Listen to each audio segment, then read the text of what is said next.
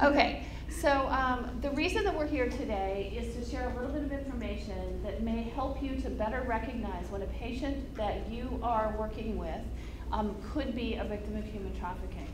Now, when we get that sense, and we'll talk about this more later, that someone may be in trouble, we don't always know what the reason is, right? There's lots of possibilities, but we want you to have this at least in your mind as a possibility so that you don't miss it and we can give that patient the resources that they need. So next, I'd like for all of the facilitators to introduce themselves, and we're going to go in alphabetical order except me. So first I'm going to hand the mic to Graciela. Hello, my name is Graciela Marquina. I work in STAC, and I am the Victims Assistance Coordinator. And I have worked, I am also worked with the Human Rights Center, and I go and do freelance for the American Association of Suicidology. And I have worked with victims and survivors of domestic violence and sexual violence, and also human trafficking. Hi, my name is Faith Moore. I am a nurse practitioner here at TMH in the urgent care. This has become an interest of mine as I'm pursuing graduate studies and thinking about some potential victims that I may have come across during my career as a nurse practitioner, and thinking about what we could have done or what I should have done differently had I had the knowledge and skills to do so. So that's why this has become very important to me, and I'm glad to be here today sharing information with you. Thank you, Faith. And good morning, everyone. My name is Robin Hassler-Thompson. I'm an attorney, and I'm the Executive Director of the Survive and Thrive Advocacy Center. We're the local human trafficking point of contact, awareness center, victim assistance organization for all kinds of human trafficking, sex and labor trafficking. We'll be talking about that as we go forward. I want to take just a sec and let you know that we have some materials in the back. If you haven't gotten them, we have this information card, which sort of lays out some information, including contact information. We have these little sticky notes, which we'll talk about more, but we have those in 4 languages.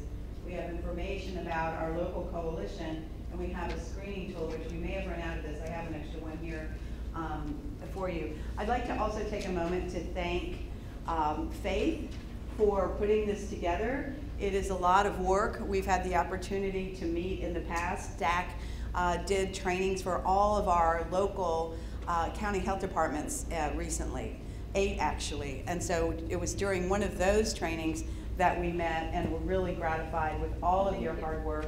And we're very, very grateful to TMH for having this topic and this morning and all of you here today. So as we go forward, if you have any questions, the other thing I like to do is just encourage people, if they do have questions and they miss something, to raise your hand. What we found when we do this training, and so yeah, you just got the preview that we've done this 8 times, well, 9, counting the other training. We've trained together a lot. We've done this a lot. We've done it a lot, and what happens is we complete each other's sentences sometimes, and we may skip something. So if you're confused or you want more information about something, please raise your hand. Let us address your question right away, but we will have time at the end, I hope, for questions. All right? Thank you, Robin. So, and thank you, Faith, so much for putting this together. We've been really wanting to do some trainings at TMH, and this is our first official one, so I'm very excited about this. I'm Suzanne Harrison. I'm a physician in the community, family physician by training. I work at FSU College of Medicine, and I've been involved in the care of and advocacy for victims of violence across the lifespan all of my career. So when human trafficking really came on the radar about 15 years ago, we really started working on that, and it's really become a passion of mine as well. So I'm glad to have the team building, and I'm really happy to be here. And I would echo what Robin says, to just ask questions at any point. We'll end up talking about some slides more than others, but that's okay. All right, so just for the CME portion of this, or the CE portion for the nurses, we have no financial disclosures, no conflicts of interest. So this is our outline for the morning. Just real quickly, we're going to give you kind of the human trafficking 101 so that you know what we're talking about. We're going to talk about recognition in the healthcare setting, the approach to the patient, connecting to resources in the community, documentation and reporting, and then we're going to close with a little bit of advocacy, what you can do, whether it's for a patient or for your community or for your hospital. And Robin's going to talk through the objectives that meet the requirements for licensure. Exactly. So you all probably know as nurses that as of 2019, part of your licensure requirements are to have 2 hours of training on human trafficking. These objectives cover the information that's required in Florida statutes for you to get that credit. So on our objectives, they are actually included in a lot of what Suzanne has already mentioned to you, with the definitions of human trafficking, and the second most important thing, sometimes the most important thing, is to recognize the indicators of human trafficking. What you'll find is probably rarely a 100%, I know this is human trafficking when you see it, but what you'll do is you'll see some red flags and signs, so we'll be covering those with you. We're going to talk to you with role plays. Suzanne and Graciela are going to do role plays. So this training will be very hands-on. That's our goal. We're not going to be just talking heads for you, giving you lots of stats and facts. We want you to see how to actually approach someone who might be a victim of trafficking, both in the healthcare setting, and you'll be able to use these skills outside, and you'll see why that's important as well. We'll talk a lot about community resources. I already mentioned some for you there. We'll talk about ways to help victims. I will tell you that as our organizations, the Survive and Thrive Advocacy Center, and many others around town, you are vital. Volunteers and support are vital to the way we keep this information out there. And we'll also talk to you about reporting requirements, both in general, under Florida law, and specific how human trafficking pertains to, relates to what Florida law requires of you regarding reporting. Okay, so recognizing human trafficking, and this is what Suzanne mentioned is the 101 portion of this, which is what is human trafficking. So a lot of times we think about human trafficking, what do we think about? Who has an idea about when you hear human trafficking, what do you think about? Anything in the popular press, anything in the movie Taken. So one of my colleagues does a presentation, and she puts the trailer for Taken up there on the screen and says, please don't believe this is what human trafficking looks like. Now, that is not to say we never see people kidnapped, but do we ever see Special Forces fathers, retired, doing the rescue? Do we ever see, and if you want to think about the statistics on who is trafficked, generally they're not well-off, white, moneyed, people traveling in Paris, snatched off the street. Not that kidnapping doesn't take place, it does. But Hollywood has done a job on really misleading us a bit on what human trafficking is really about. It's clear that people can be kidnapped, but most of the time, people are preyed upon. We know that it does involve movement across international borders, which that movie did, but most often it doesn't.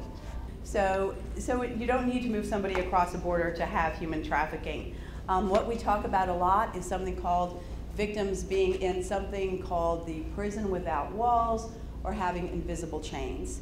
The law requires that we think about trafficking not like in the olden times, if you will, in the days of our country's first original sins around trafficking and slavery, where you had shackles and bars and, physical restraints.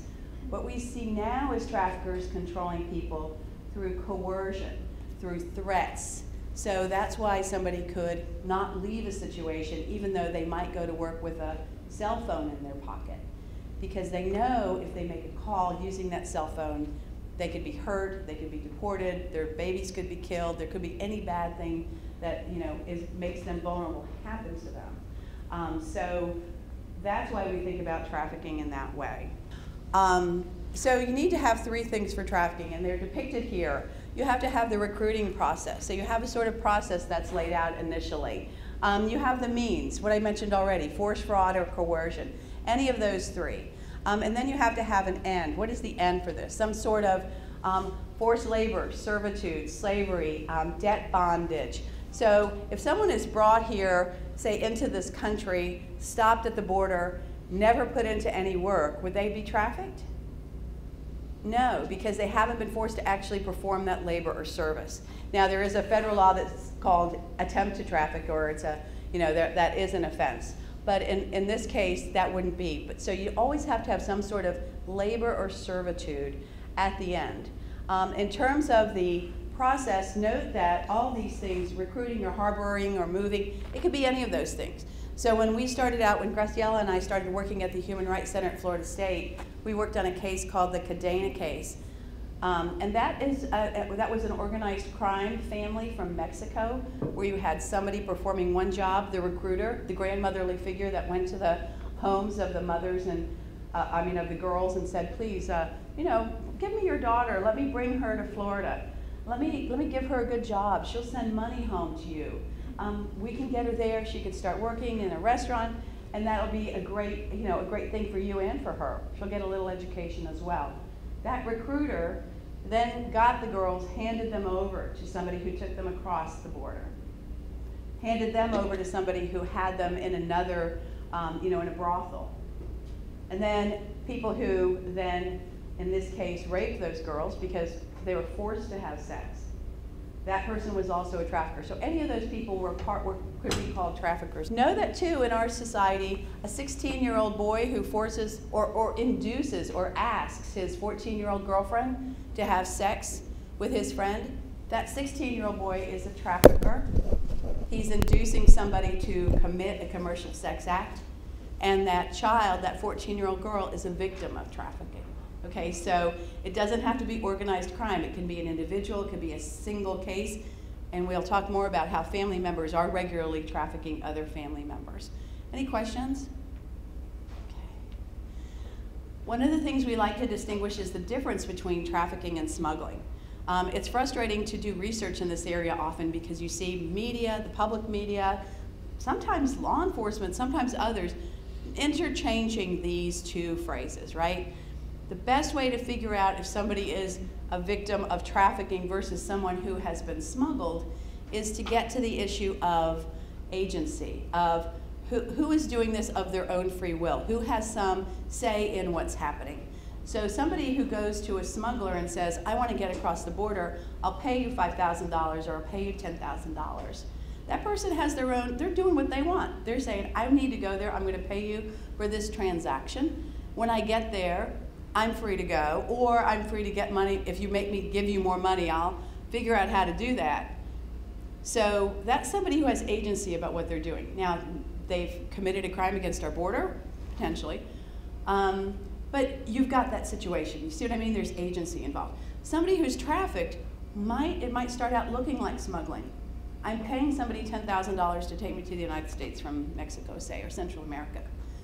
So I get here, and they say, oh, you owe us another $10,000, and by the way, you have to work it off by working in my restaurant or in this brothel, or you have to, do what I say, or else.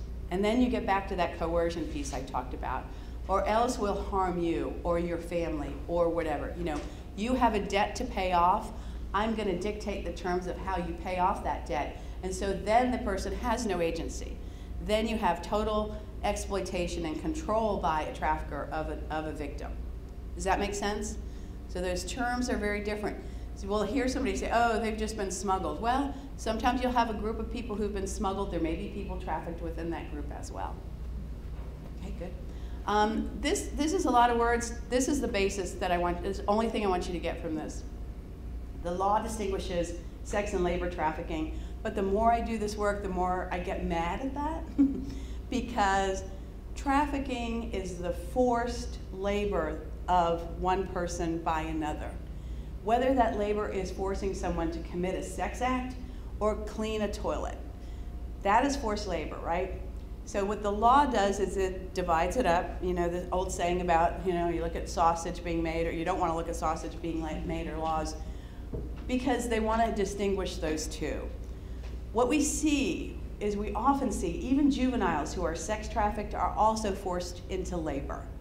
Big study out of Arizona had kids talk about, or now adults, talk about what happened when they were trafficked as children. I was shocked to see how many of those kids were forced to perform labor. That labor could be illegal, like being a drug mule. It could be other kinds of, construction or any of the other stuff we'll talk about in terms of labor. But it wasn't all sex trafficking. And we have in our country this idea that human trafficking is sex trafficking only. And we're on a mission to help people understand forced labor is also out there. And by the way, don't think it's always just people who are maybe uneducated, undereducated. We've seen cases of nurses from the Philippines be trafficked. So if someone has a vulnerability, if someone is here and has something that makes them vulnerable, for example, in this country, in that case, educated, highly educated people were trafficked. If you go back for just a second, trends. Labor trafficking is growing in terms of awareness. In our country, Florida is third in the nation when it comes to human trafficking. We'll talk about that a little bit. But no, there's some intersectionality on some issues. We're seeing more and more. How many people remember a year ago, October, the little girl who was sex trafficked in Apalachicola on a houseboat? You remember that case? Her parents had sex trafficked her for 10 years, from the age of 3 to 13. To support their drug habits. What we're seeing now more and more across the country are parents sex trafficking their children because they need to support their drug habits. And when we have this explosion of this opioid epidemic, there was a recent case here in Tallahassee where a nurse's aide who had become addicted to opioids herself started prostituting and was actually being trafficked by a man, a pimp trafficker, and she needed to keep getting the drugs. She put her daughter in it as well because she was so addicted. That's a trend that's happening in Florida. And of course, online recruitment is possible. The part about the other thing about that definition before I leave it too is to tell you that the force, fraud, and coercion piece, a child can't consent to sex. So if a child is just induced, if a man or anybody says to a child, I want you to have sex with me, I'll give you a roof over your head tonight, I'll give you a meal, like the kid outside the library in Leon County, he wanted a Happy Meal, and some guy picked him up, and that was inducing him for the purpose of sex. That was that end, and that third box in that other slide. We know that this is an incredibly prevalent thing that's happening. I mentioned that Florida's third in the nation. The statistics can be overwhelming. Over 40 million people are living in slavery worldwide. We know women and children are, in general, the most vulnerable, so you're going to see that, but I will tell you in Florida, in Southwest Florida and other places, we've had cases of men and boys being trafficked in labor and in other sorts of sectors, hundreds of victims per case. And so I tend to wonder exactly, when we say 75% are women and girls, I think it can vary and it depends.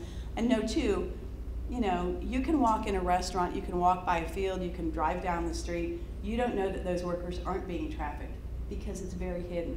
So I always like to put a caveat on this slide saying, this is what we think. It's a very clandestine operation. Chances are there are tons more people that we know that are being trafficked. And we've also seen an increase every year in reporting. Somebody had asked, is that because there's more trafficking? And I tend to doubt that. It reminds me, if you remember what happened with domestic violence, for those of you who are my age, I'm 59. But when we started working domestic violence, remember, the stats went up through the roof and people, oh my God, there's so much more domestic violence. No. People just started reporting it. They started seeing it. People started self-reporting it because it became acceptable to do it. You all in the healthcare profession started recognizing it. So while we're seeing sophistication in online, social media, all kinds of horrific ways that people are lured into and preyed upon, we're also seeing that this phenomenon in general is getting more attention because there are more reports. And so there are great things happening in terms of more reports means more help to victims, which means more also justice for them and hopefully accountability and incarceration of traffickers. And also that it's a $150 billion industry. As I said, we see traffickers who are organized crime as well as others. You can see when you look at this map that trafficking is all over the country.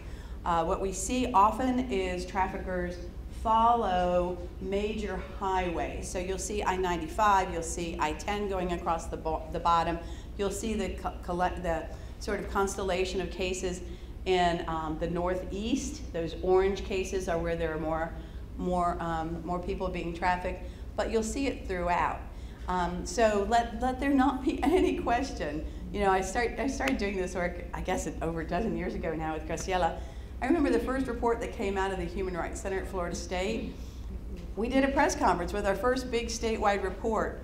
And what we kept, I thought people were going to say, okay, what can we do about it? Like the questions from the press would be, well, what do we, you know, who's most trafficked? Where are we going to, you know, what are we going to do? What's the role of business? What's the role of blah, blah, blah?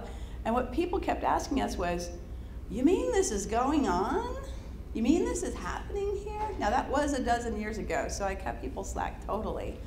But I still get that sometimes, and I still get it here in our area. You mean that's happening in Tallahassee? I thought it was just like Atlanta and you know, Jacksonville, Miami, Orlando. Well, clearly we have that.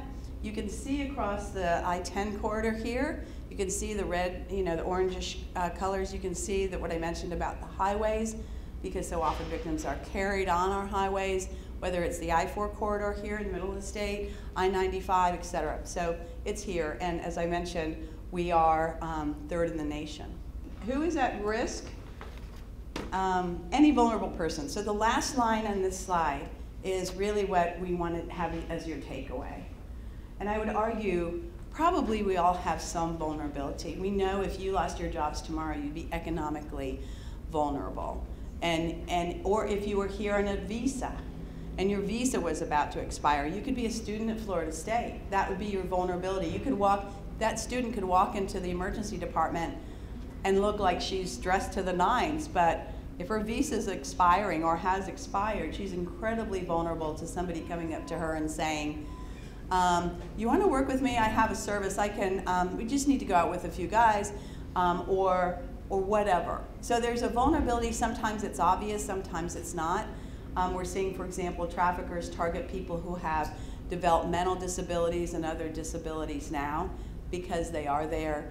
Runaway children, incredibly vulnerable. In fact, there's some studies around, how quickly it takes, and it is quick, that pimps and traffickers, when they go to bus stations, when they go down to Disney in the parking lot, when they go any place and they see kids, they prey upon them. They go to malls.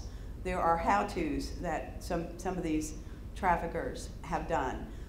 Gangs prey on children. So we know that runaways are very, very vulnerable. We also know that substance abuse is a big issue, and if we had more than 2 hours, we could talk about all of the kind of, permutations on this, but suffice it to say, if you see somebody who does have any kind of substance abuse addiction, know that that correlates really highly with victimization. Not all the time, but we see people who are, we did a training at Disc Village, and doing the research on that, I learned that traffickers actually go to AA and NA meetings.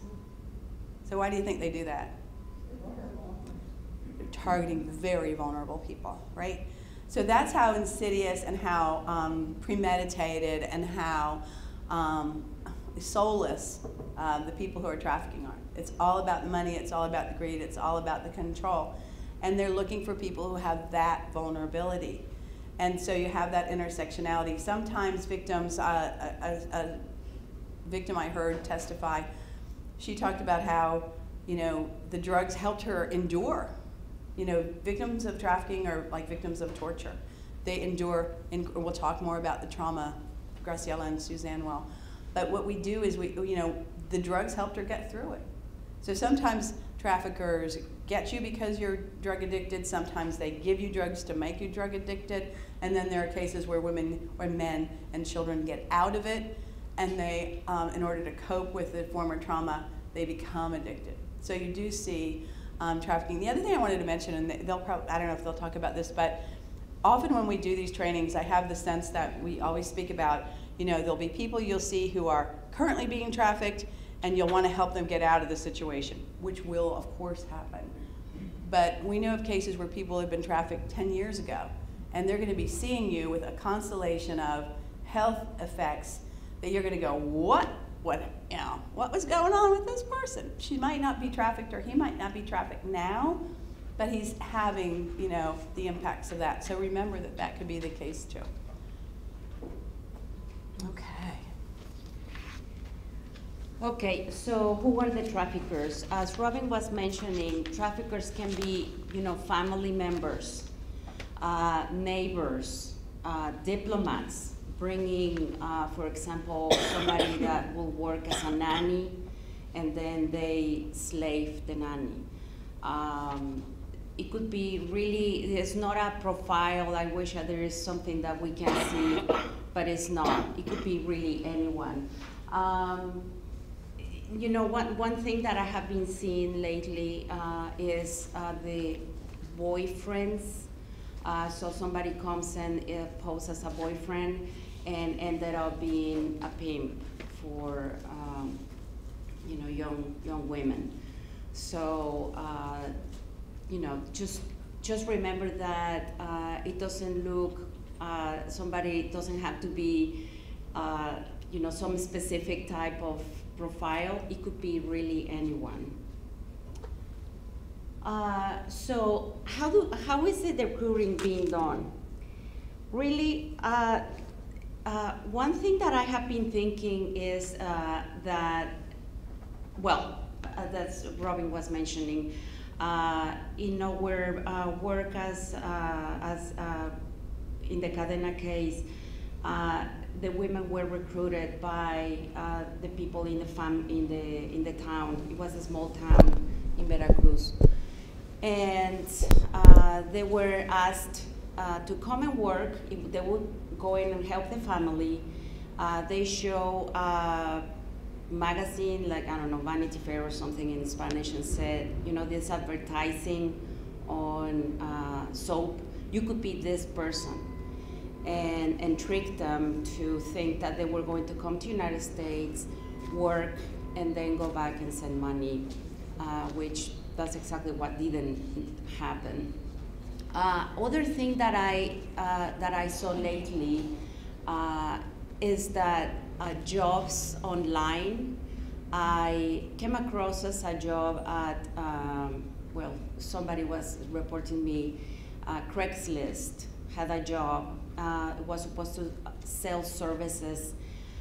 This job was interesting because this person needed to go immediately, pack her stuff, and leave town immediately. It wasn't any paperwork or anything. This person is resourceful and smart and did some kind of background check on the company and the address where the company was. It didn't make sense. The company didn't make sense with the address. And she started asking more questions about, I really don't want to leave town. Do you have a job here that I can do? And, this person was very suspicious, said, well, we do, but, So she started thinking, why will they offer me to go out of town if they have a job here? So, you never know. I am not saying that was human trafficking, but it's possible. Craigslist, online, offering jobs. Also, the recruiting with young men and women going, as I was saying, a benefactor person. Coming and help you. I'm going to help you with this. Do you need some place to stay? Do you need food? So I started helping because I am a good person, and ended up being later on not be that. I can then make pictures of this, victim, and then, threaten and say, I'm going to show this to your school or to your family or neighbors, and so then now you have to do whatever I am telling you to do. So so then it could be really somebody like Robin was saying, to any vulnerable person, and of course, somebody that has been having abused or being in a situation, vulnerable situation, a runaway, somebody that's skipping school, immigrant that doesn't speak the language and is deaf, or any vulnerable person could be recruited. I don't know how I'm going to be doing this with glasses and. Okay, so then we have a little video that we want to show you. I think the biggest kind of prejudice is this idea of choice and the idea around kind of who's a deserving victim, who's a real victim. I think we're comfortable on some level with the idea of a trafficking victim who is chained to a wall and kept in a basement. Most children that fall in sex trafficking are not kidnapped. These are kids that could be just walking to school from home, and they are approached. They were lied to. They were told that they were going to be having a better life, that they were going to get everything they wanted, dresses, money, shoes, everything, and they end up having sex for $40. Okay, so why do they stay? Why do people stay? Why do you think they stay in the situation, traffic situation? They're scared. Exactly. There are different things. Is violence or threat of violence to the person or to the family. Also, the trafficker doesn't have to be violent with that person, but that person is witnessing violence against others. That's what happens with the survivors that I interview with the Cadena case. A couple of the survivors didn't suffer that much of violence, but they witnessed a lot of violence. So that's another way. And the death bondage, for example, I would add in that they have a debt with the person, but actually it's an illusion because they think as soon as they pay, they can leave the situation. It's never going to happen. This debt usually is going to go up instead of down. The trafficker is going to start charging for special food or a punishment because this person did something or tried to say something to escape or something like that. It's going to go up. And some of the survivors that I have talked to, they really believed that paying the debt was going to be the ticket out. So there is this constant illusion for a long time. And ended up being, even if you pay the debt, you're going to be sold to somebody else. So it's never going to happen. Like I said, I need glasses. Well, one thing that is not in here is they stay also for cultural and religious ideas. We have an example of somebody that believed that was working in a home, and the lady that was trafficking her cut a little bit of her hair, of the victim's hair, and kept it. In this case, in actually all cases, traffickers know about their victims. They are really, really savvy about who they have and what are the witnesses and the vulnerabilities. And in this case, this woman knew the cultural and religion of the victim, so kept a piece of the hair, keeping her with, in the house. And it really doesn't matter if it is true or not for us. What it matters is that the victim believes that that's, that was an issue to stay with the trafficker. It depends on the person. It is could be threats of deportation at the beginning. We had also this case later on where the people were afraid of being deported because They knew they needed to pay the debt, and then they will start a new life. So then they didn't want to be deported, which later on in other cases ended up being like, I prefer to be deported, but that has to be a lot of time after that comes as across. Also remember the Stockholm Syndrome. So then this bonding, this unhealthy bonding with the person that keeps you there is, well, like I said, unhealthy, but this person will stay there. And I have to say that some women that I have met, I see the consequences, and Dr. Suzanne Harrison is going to be talking about trauma too, where even after months and years, some of the women that I have interviewed or worked with, they still feel that was, I would say unfaithful or being bad for them to accuse this guy and, the trafficker. So they still believe, there is still, after months and years, some kind of bonding, unhealthy bonding. And thank you. Just really, we're going to talk about some red flags, and we just want to really increase awareness so that if you encounter a victim who is currently being trafficked or who has been trafficked in the past, you at least put it on your mental list of things to think about and ask questions that would be relevant. So can we go to the next slide? All right. So why do we talk about this? We talk about this because the research tells us that even with people who know about human trafficking, who have been trained in human trafficking, we are still missing the signs. And we are frequently missing young women and men who come through the emergency rooms who have been trafficked, sometimes even coming in with an illness or an injury that is related directly to the trafficking or the violence that they have endured. And so this lack of training is kind of what led to the development of these types of trainings so that we can share the message. And really, I said at the beginning, maybe you'll be ready to join us for the next one. We really do want you guys to investigate and learn and join the team so that you can advocate for these patients. They are so vulnerable, so needy, and really cannot share their stories in the 10 or 15 minutes that they might have with a provider, which is the reason that the whole team needs to be trained. It can't just be one person.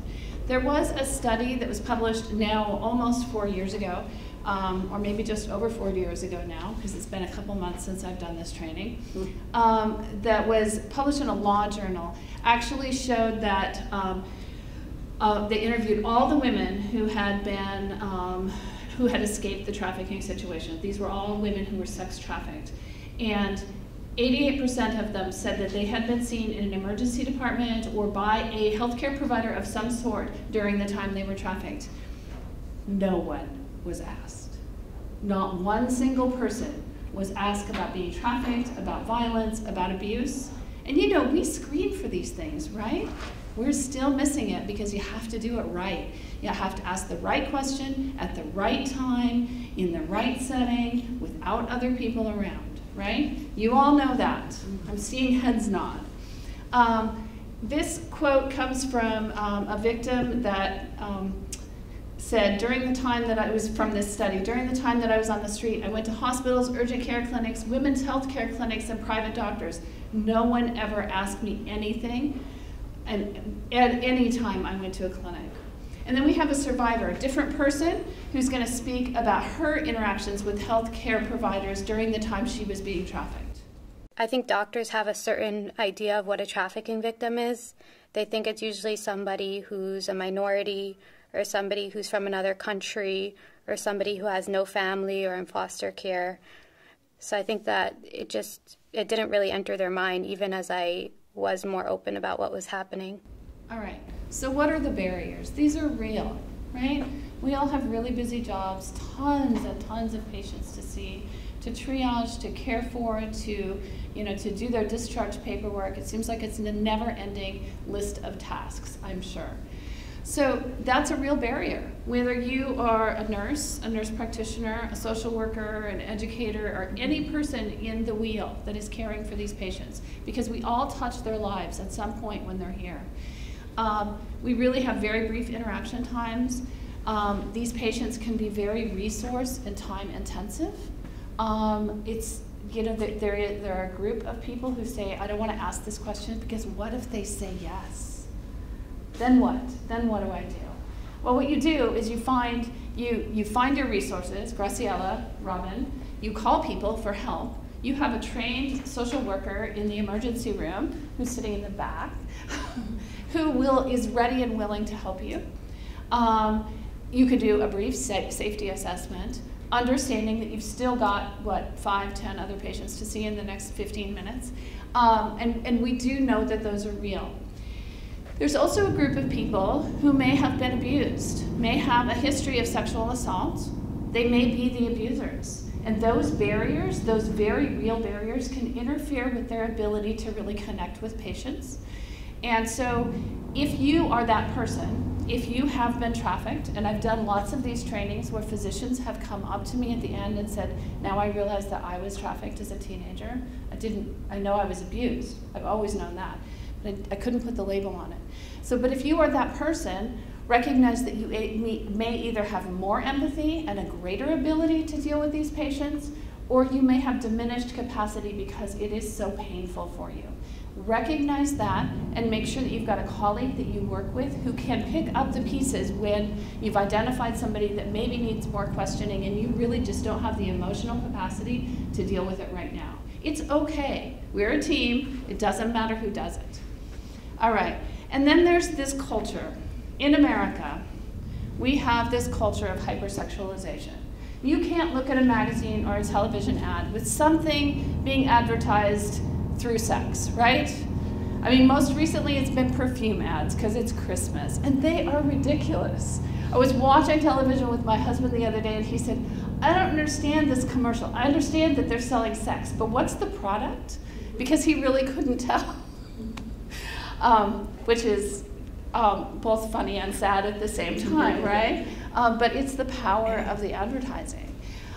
We live in a culture where we blame prostitutes, right? We say that they're prostitutes. We label them rather than saying, this person has been prostituted by another person, right? Someone else is controlling her or him.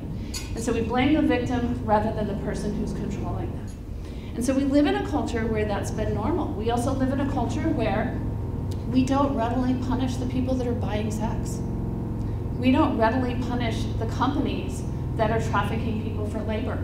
Because, you know, they're making money. It's part of the economy, and the economy is really important for, you know, for a healthy America. We've got to make America great again, right? And so we're not going to punish these people because it's economics, and that's important. And so until we get past this, we're going to continue to have problems. And then there's the history of slavery in the United States, which is a horrible, horrible part of our history, right? It's this big black eye, but it didn't stop, right? It's still happening. There are people who are being trafficked in town probably right now, whether it's for labor or for sex or for both, which is common. We have another video for you. This is a survivor talking about her reluctance to disclose in the healthcare setting and why. I think this is Sarah again. Just make sure you're paying as much attention as you can, because sometimes these girls are going through very difficult times and you would never know. And they want to speak out, but they're too scared. I didn't really feel safe talking about it because for me in the medical field has always, whenever there's anything that's remotely criminal, there's always police involved, and I don't have good experiences with the police. As long as she feels safe and she knows she's not gonna get in any trouble, you can have her speak about a lot. If I was just been able to feel safe and comfortable, I think I would have spoke out. By the way, both of these young women, real people, not actors, are out of the situation now. It took a long time and going in and out several times for both of them. Yes? Is it common for victims to be alone when they come to the healthcare center? It is not. So that's a really good question. I don't know if you can all hear it. She asked if it's common for victims to be alone. So just like with any person who's being controlled by another person, it's often difficult to get the other person who's doing the controlling away from them. And when you sense that, you don't know what the reason is for the control, but you know the control is wrong, right? And so I'm sure you have lots of ways that you've devised over the years for getting people apart. And I would say, use them, manipulate people, do whatever it takes to get people alone. Don't ask these questions that we're about to talk about in front of another person, right? Because you increase their risk of serious injury or even death when they leave, regardless of the type of abuse we're talking about. Okay, so Graciela is going to talk to us about some of the red flags that you might want to look for. Thank you.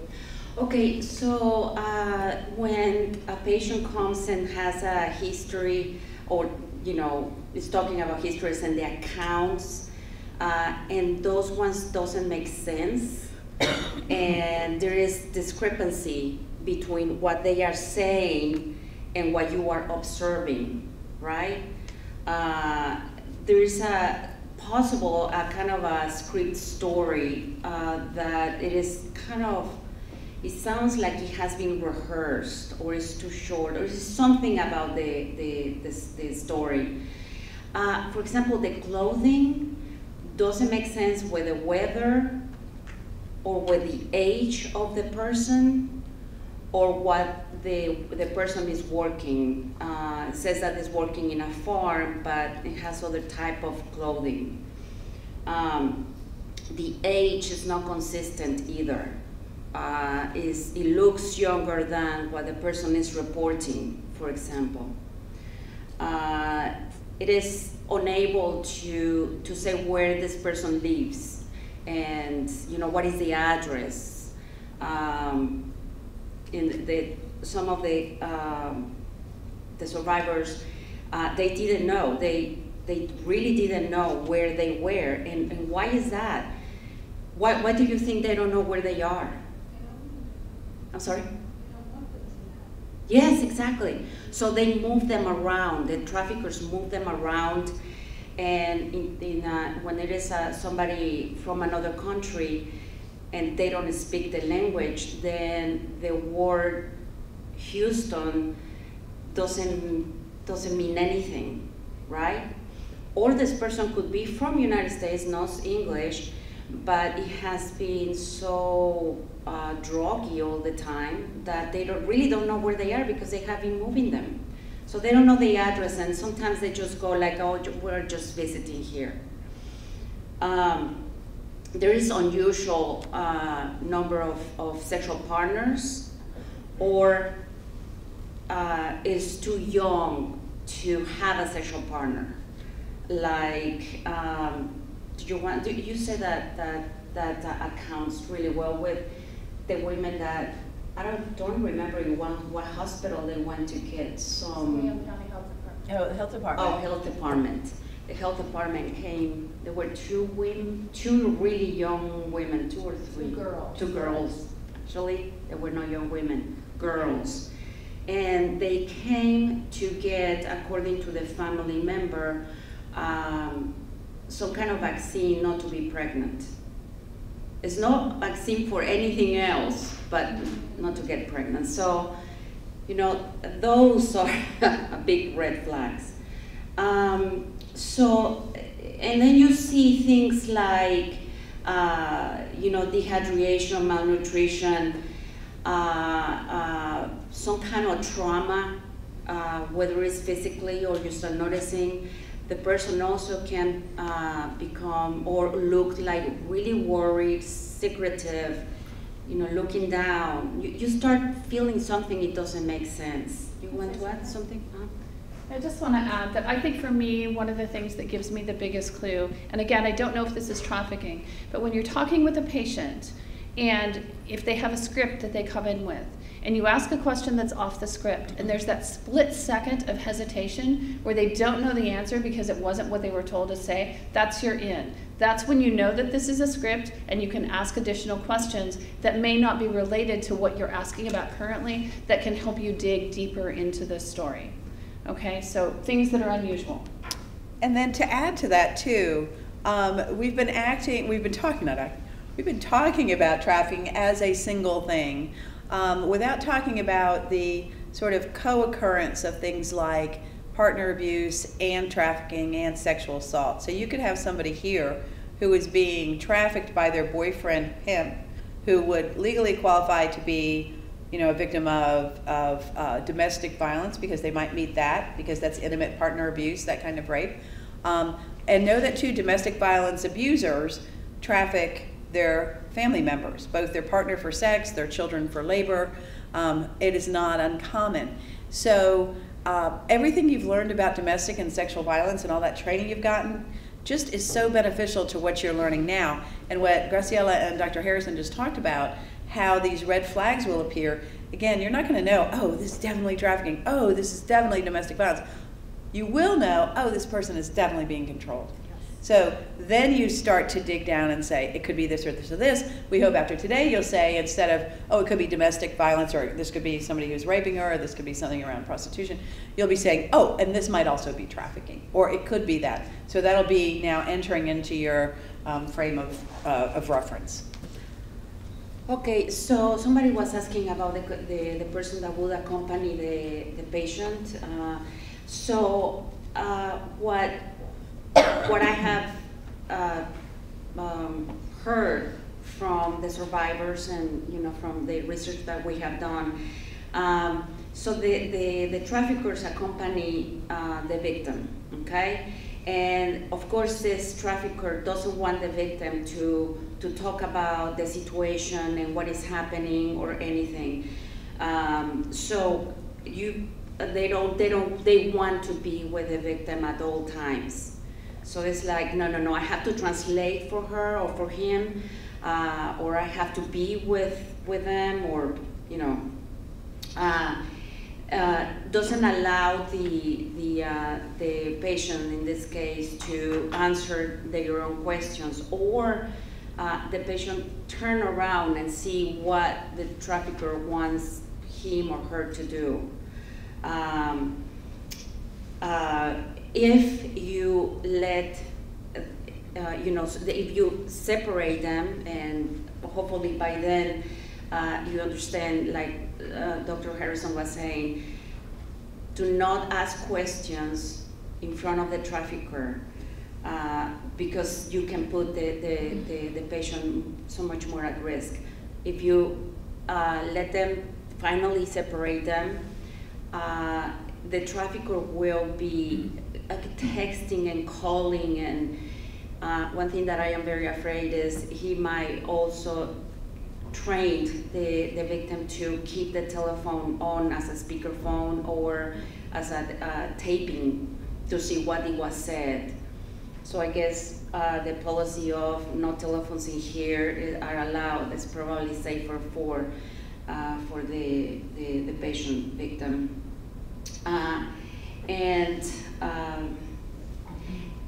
Other thing is that the person that you are seeing doesn't have any control on their IDs or paperwork, or doesn't know where are those documents that you might probably ask for. The trafficker is the one that might answer that. And even if you are in a store and you start feeling and thinking that something is not right, one of the things that you can see is that the controlling person will control where is the victim looking at.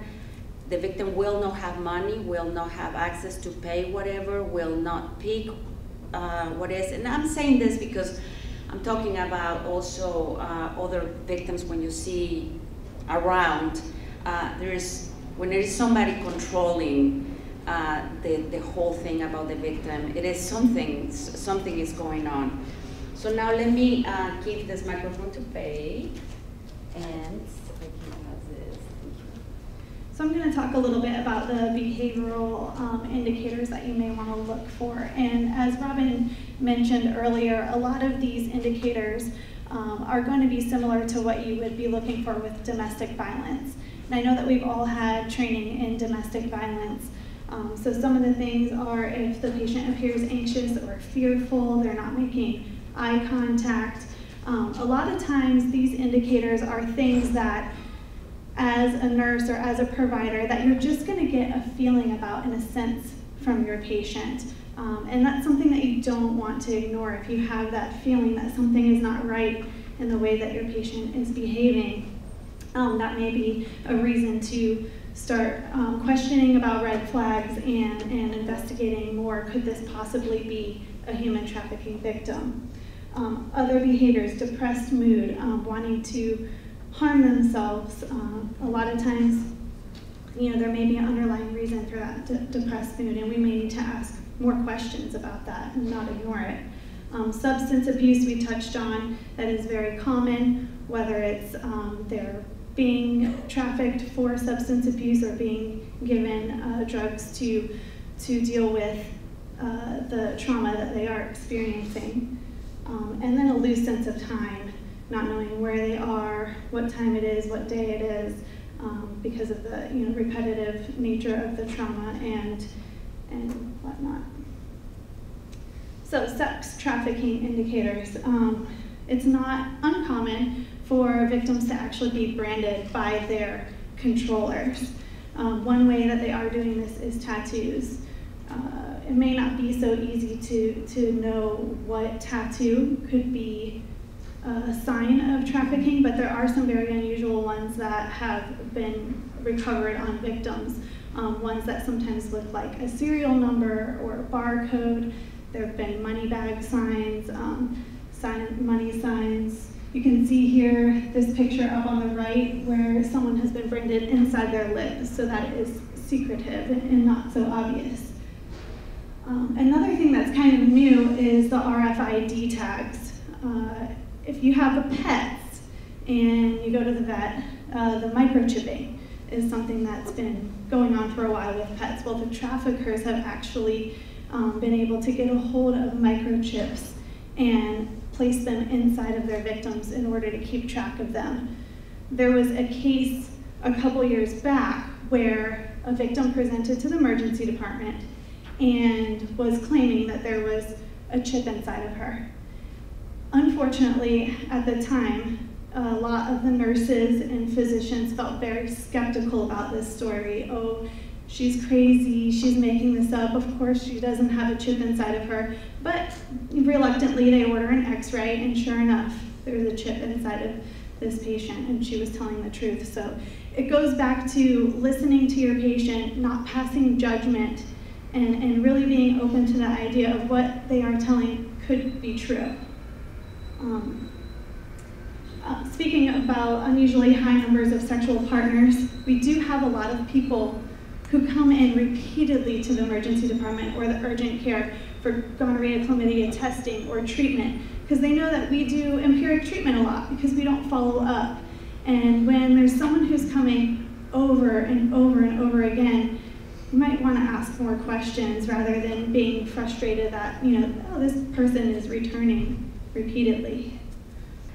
So I'm going to talk a little bit about labor trafficking indicators. This is some of them, okay? Usually, but not always, the victims live in the same place where they work, or their living arrangements are made by the trafficker or someone related with the trafficker. So then this way, I guess they have the opportunity to charge as much as they want for living arrangements.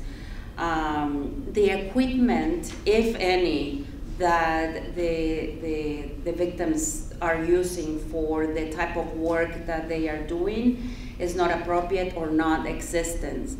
Of course, they are not going to protect or invest in any equipment or appropriate equipment for the type of job that they are doing.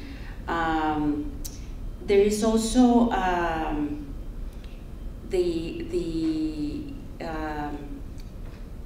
was just mentioning that before. Instead of the debt going down, it goes up. So somehow, if you see somebody that owes money, and then the next comes back in the next 2 or 3 months, it owes more money, there's something going on there. Of course, it's not going to be any investment on food and water. So you will see patients, as we have mentioned, with problems of malnutrition or even injuries that that have been old and never were taken care of. You are going to see probably people that have been abused and threat of being abused, and might, somehow will come up in the conversation that, well, I don't want anything that my mother, something happened to my mother or to my siblings. And I think that's it. Let me make The food and water. Yes. On the point of the last one about being abused at work, one of the things that Hollywood actually did well, there was a series on TV called American Crime, and anybody ever watch that? It's pretty good. And they did a whole season on human trafficking, of both sex and labor trafficking. If you recall in that season, the women who were labor trafficked, who were picking the vegetables and stuff by day, they were also being raped by the crew bosses. In fact, they had a name for it. They said, we have to go to the Green Motel. And when you saw that happening, you realized that sexual harassment and abuse for women who are working in the fields or working in any kind of labor condition almost was one-on-one. It just happened all the time. And a lot of the advocates that work in this area work really hard to identify and to eliminate conditions of sexual harassment in the workplace. Because at that's like, the harassment can be, what we know as sexual harassment, demeaning behavior, touching, etc., but also can be all the way to the extreme of sexual assault and rape. Okay, so now we're going to talk about approach to the patient. So you've got a patient that you are worried about. You don't know what's going on. That's what we're going to talk about now. So let's go on to the next slide. All right. So I want to talk a little bit about, from the victim's perspective, what they may be feeling, thinking at the time. So I'm going to talk first about sex trafficking, because I think it's a little bit easier to conceptualize it for you to understand how they might be feeling. They might be very fearful. They've been threatened. They might be really ashamed of what's happened to them. And they don't want anybody to know about it because they don't want to be judged. We are a society that, despite our best efforts, we are very judgmental. And anybody who doesn't look like us, act like us, think like us is the other, and we are judgmental of them. We need to be careful, back up on that, and recognize that these people have had no control in their lives, and they really need us to meet them where they are, rather than making often incorrect assumptions about what their history is and what their life is. We don't know their story. And so understand that they may not trust us, right? And pull up a chair, sit down, don't take your history standing up across the room near the door where it looks like you're gonna leave or bolt in any second. I see somebody smiling in the background like, I know what she's talking about.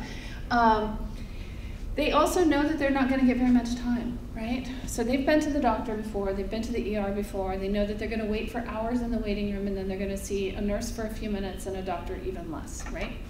Pretty accurate. I've been to the ER here, I know what it's like. They also may feel, and Graciela touched on this earlier when she talked about Stockholm Syndrome, but imagine the situation where the patient was recruited by a pimp who posed as a boyfriend, right? And she had lived, we'll pick an American citizen, right? Somebody who's lived in an abusive household, who maybe was sexually assaulted by a family member while she was growing up. She's got a horrible life, right? Very few resources, very little support. And then this guy comes along and he says he loves her. And he gives her a new phone. She's never had one. And he buys her pretty clothes. And he gives her a place to live. And they have this loving, tender relationship for 2 or 3 weeks before he starts pimping her out, right? But she's developed that bond that she really hasn't had with anyone else.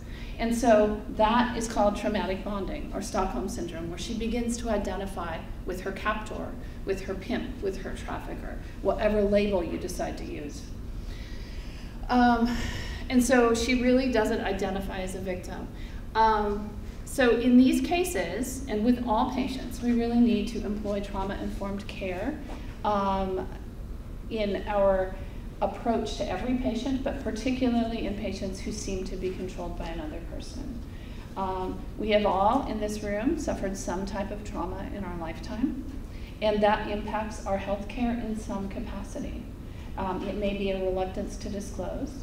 It may be lack of understanding of the association between the past trauma and the current situation. But if we approach every patient with those principles, we're more likely to be able to serve them well and understand what's going on. And we're not going to delve too deeply into that because we could do another 2 hours on trauma-informed care.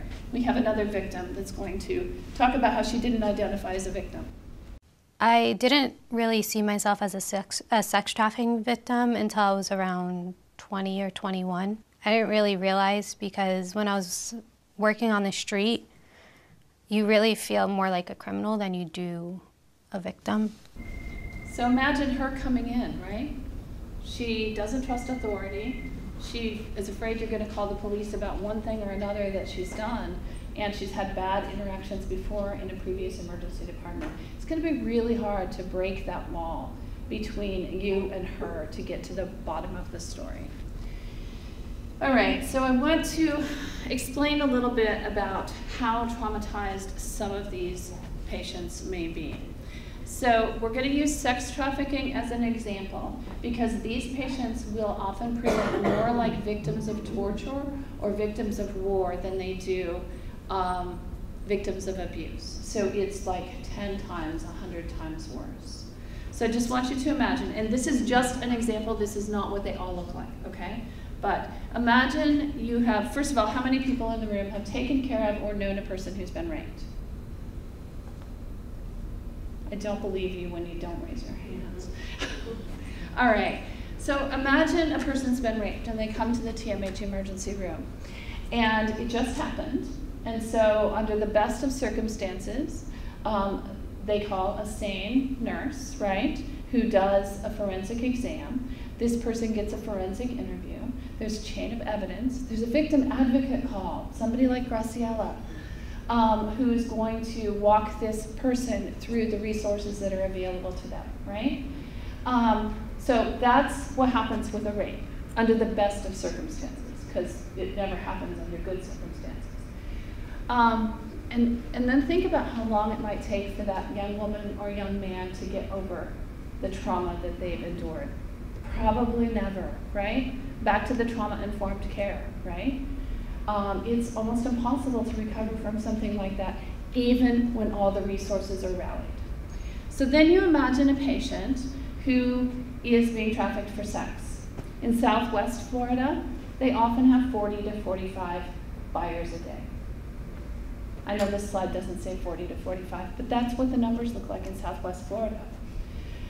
And they don't have any days off, so they're being raped repeatedly in the same cot all day long, and then expected to sleep on that same cot, and then it starts over again the next day. Now there are some situations where there's relief, where they get a few days off. There's people who are trafficked and then have some bonding with their trafficker, may get a few days off, they may get to go do fun things, and so that makes it even more complicated. And then how do you recover from that, and how confusing could that be? This is the person you're seeing in your emergency room. I don't know how you're going to break through that. You're going to have to sit down, talk quietly, and just really get to the bottom of their story. Meet their needs first before you satisfy your own medical agenda. That's the plan.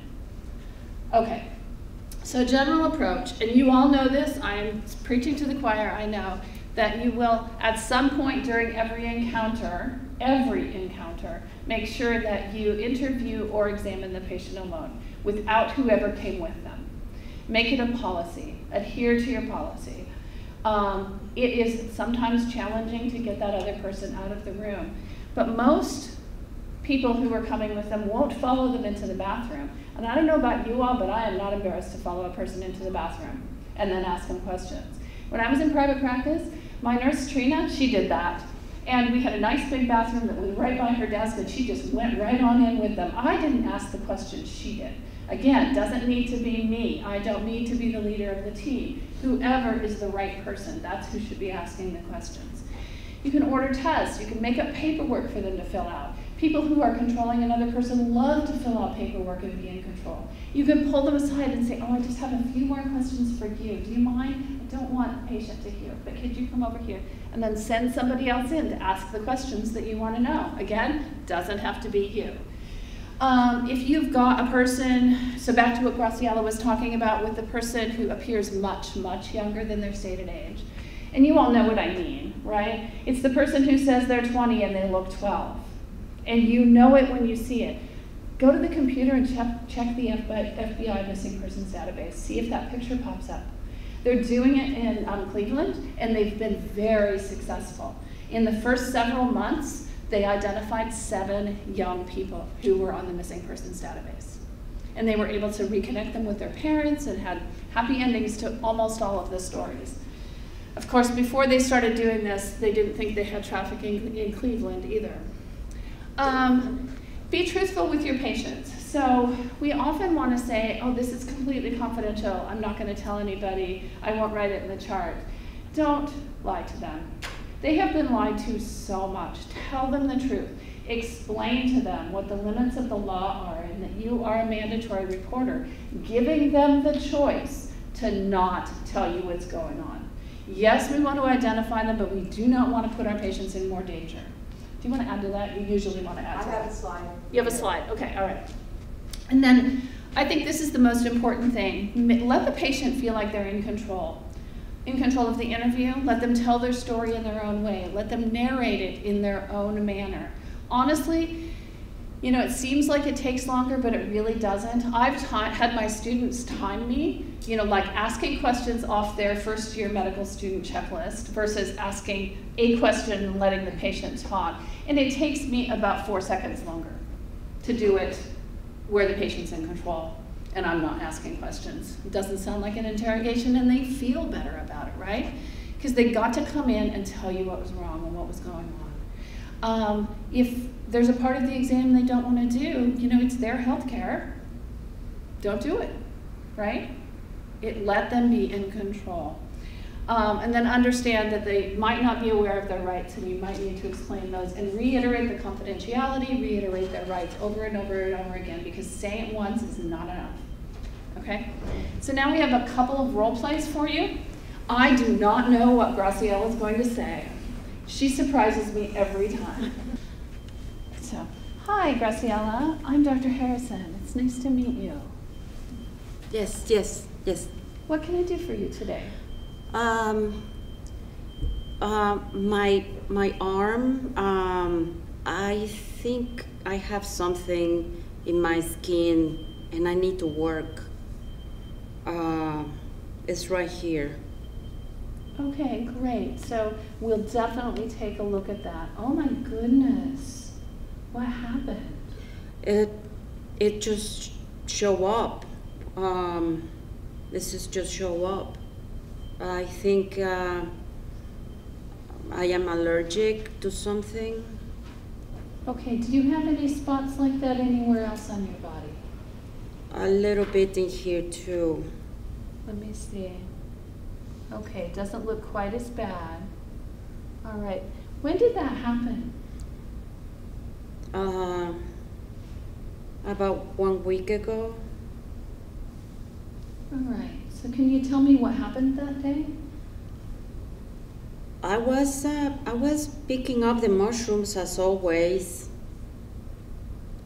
and then the next day, it just hurt. Did you brush up against something, or did someone drop something in your arm?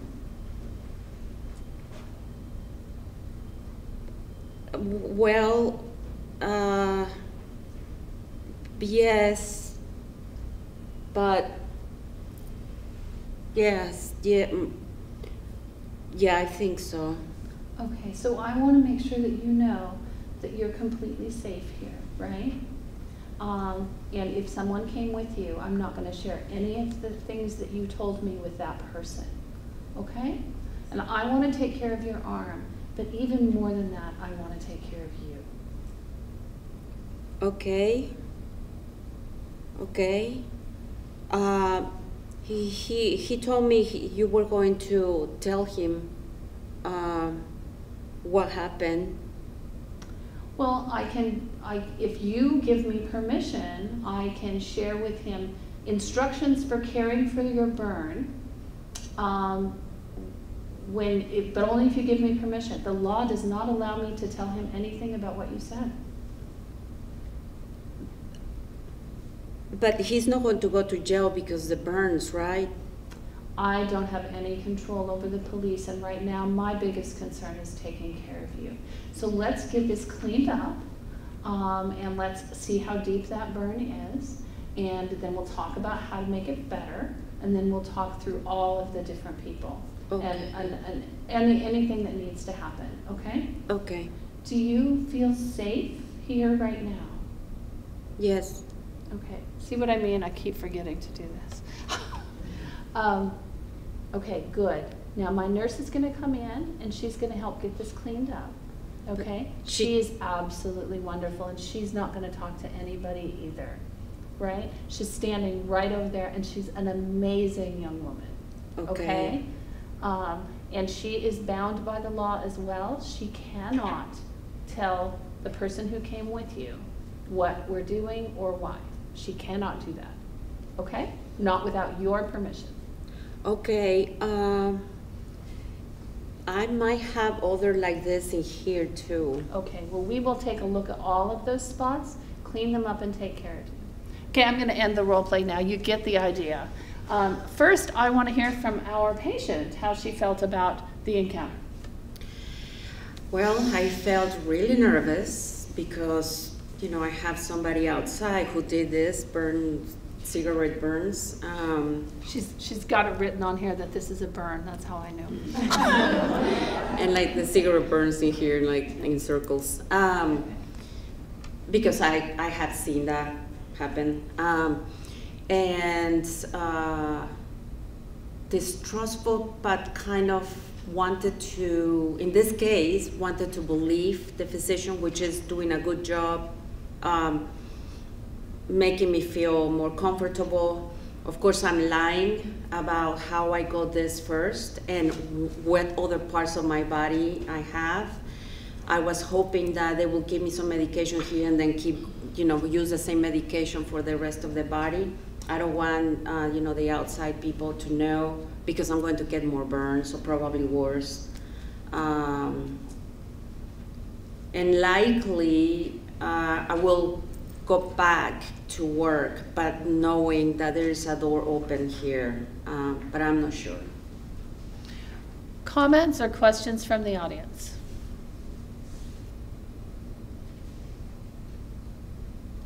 Yes?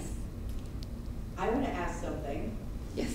And of course we need to repeat the question, but when would you say something to her that you say your radar's gone up on maybe this is trafficking?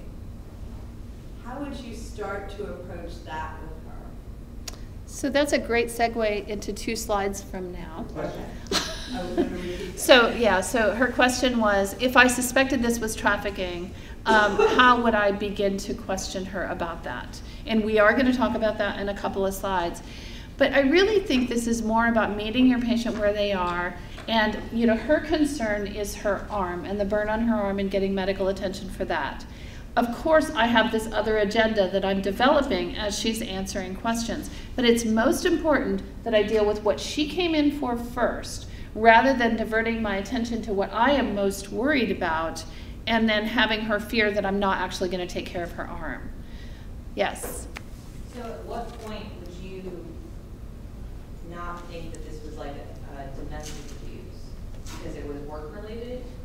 Well, I would just ask the question. So the question was, how would I separate whether this is trafficking from domestic abuse versus, you know, whatever it could be, right?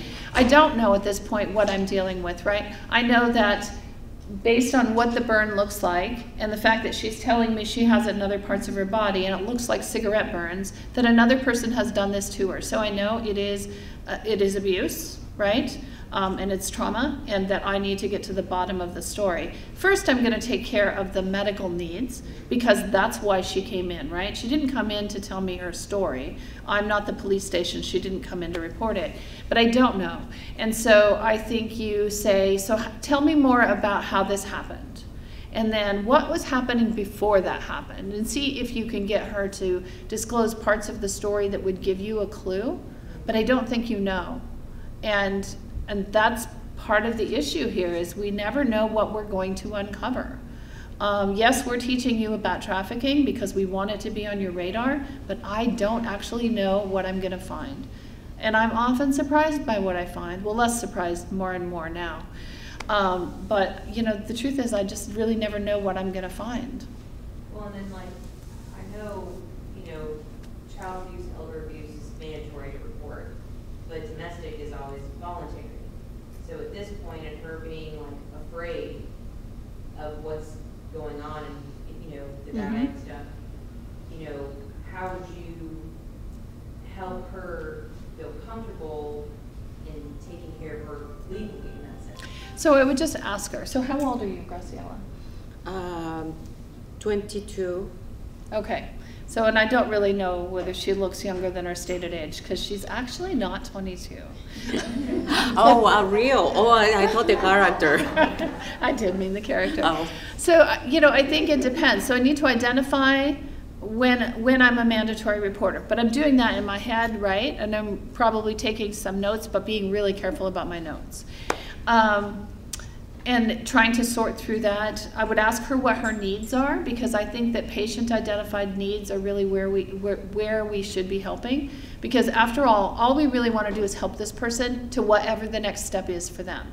And as she said, she's probably not going to tell me the story today and she's going to leave. But then at least she's identified a person in the community who seemed sort of safe, and maybe she'll come back.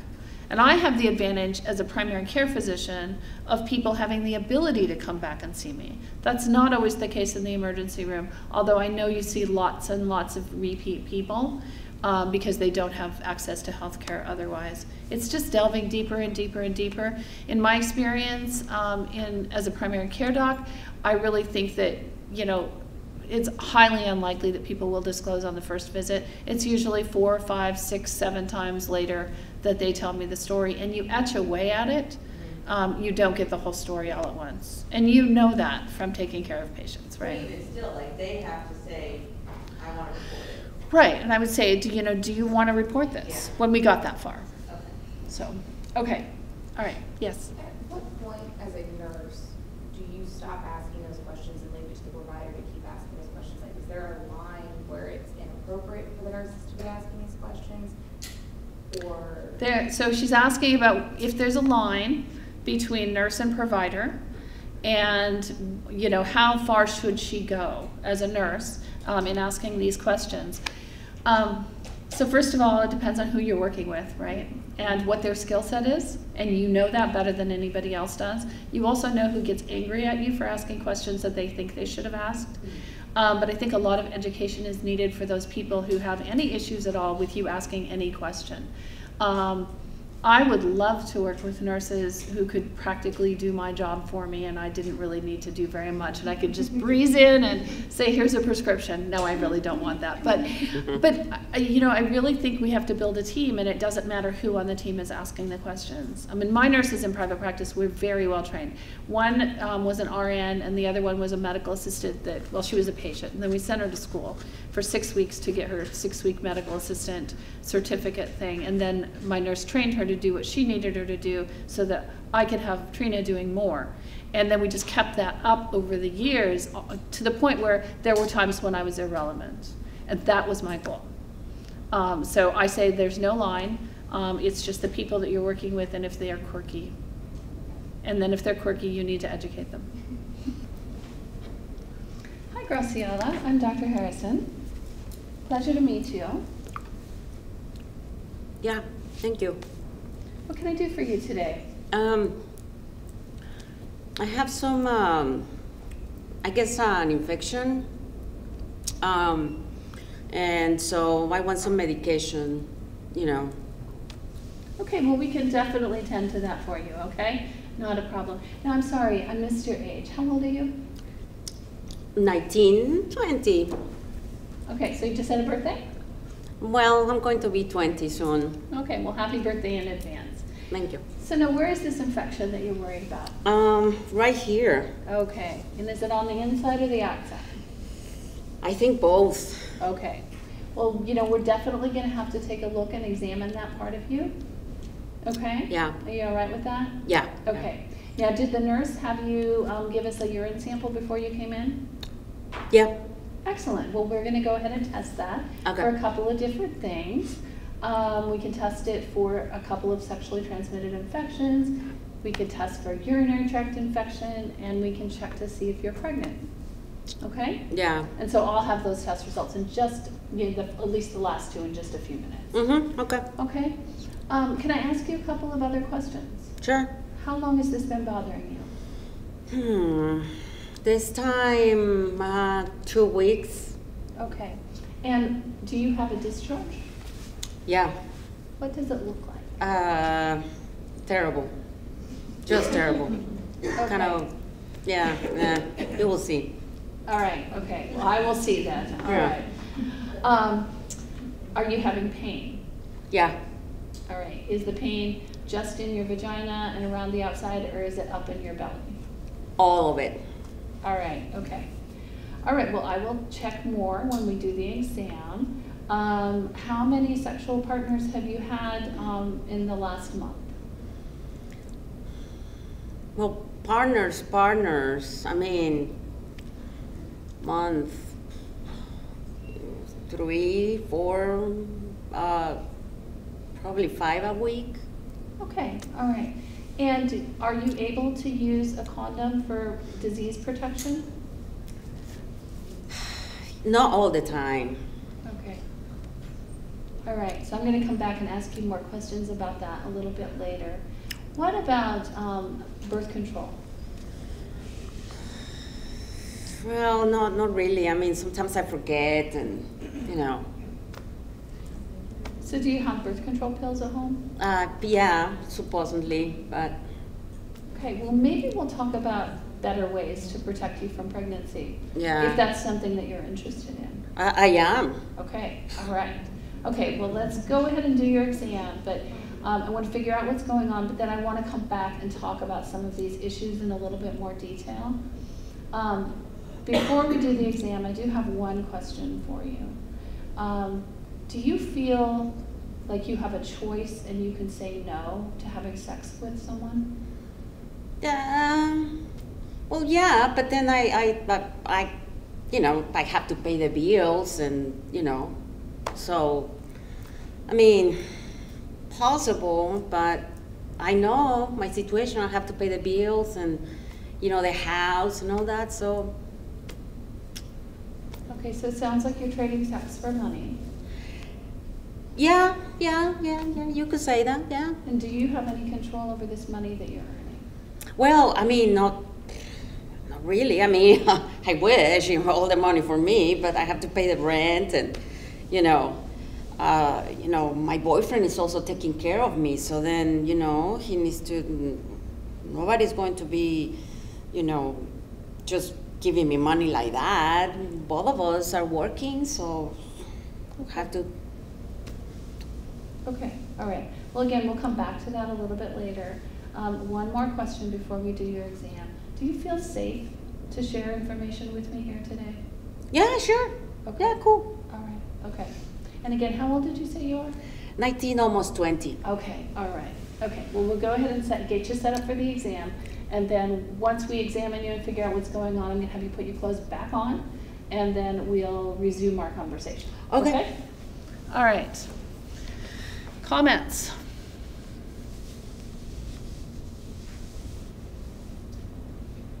Graciela?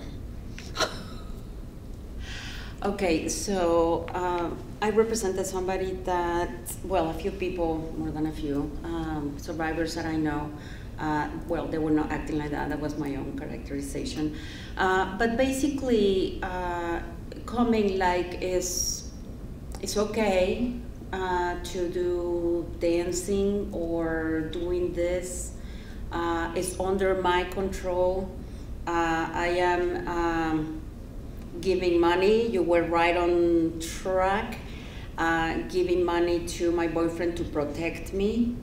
That eventually that boyfriend is also working with a couple people. And eventually, you know, I will realize that something is not right, which is my boyfriend is not really my boyfriend. So that's come to the idea that I am not ready, I am not identifying myself as a victim. I get the illusion that that I am in control. It's cool right now. I'm doing it for a couple years, and then we're going to be okay. So not that uncommon a situation, and you know, depending, I mean, she's being trafficked, right? Being trafficked by this boyfriend, or being prostituted by her boyfriend, whatever language you decide. And honestly, I don't think it matters as long as you are clear about the law and what the law calls it. If she's truly 19, then there's actually no law, and Robin's going to go over this at the end, that you are a mandated reporter for an adult who's being trafficked, right? But if she's 17, then it's child abuse, and then you're a mandated reporter.